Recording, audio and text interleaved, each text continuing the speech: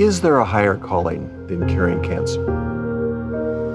The attempts that we're making to cure cancer are really addressing one of the most challenging problems that humans face. The coming together of individuals to take on these complex challenges is our highest calling.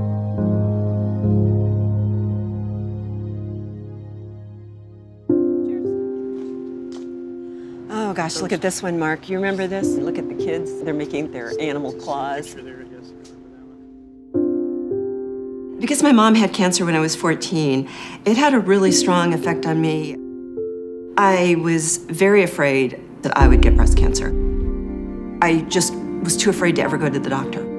But I felt like I needed to make sure I was healthy to be there for the rest of the family. I did go and have a mammogram done. My doctor called me 2 days later when they had the results and told me that it was positive for breast cancer. I had the bilateral mastectomy, chemotherapy. I thought, I've done it, I'm okay. In March of 2018, I woke up at 3 a.m. and felt a lump right next to my belly button. I had 2 small spots on my lung and 3 small spots that they could see on an MRI in my brain.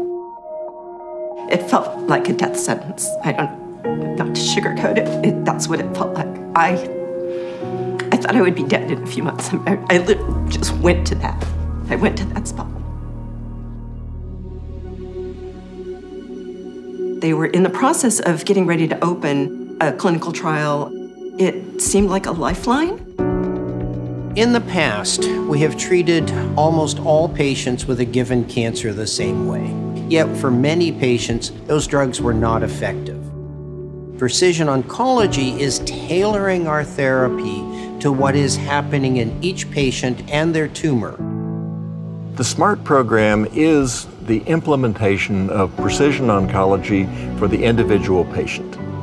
We measure the tumors in many different ways in order to get clues about how they might be more effectively attacked. This generates many terabytes of data. One of the key challenges that we have is the need to analyze that data in real time. The partnership with Micron is designed to make this happen faster using the technologies that they have available. We are helping the Knight Cancer Institute speed up their analytics pipeline using Micron's deep learning accelerators so that the data extraction is in a clinically relevant time frame. Some of these patients don't have 3 months to wait for an analysis to be completed. They need it done in a week, in a day, an hour. I have been treating patients for a very long period of time, and all too frequently the cancer wins.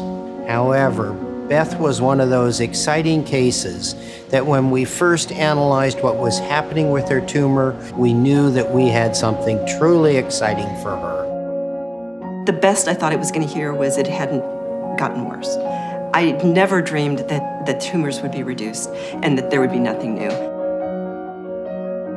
You build technologies to do something.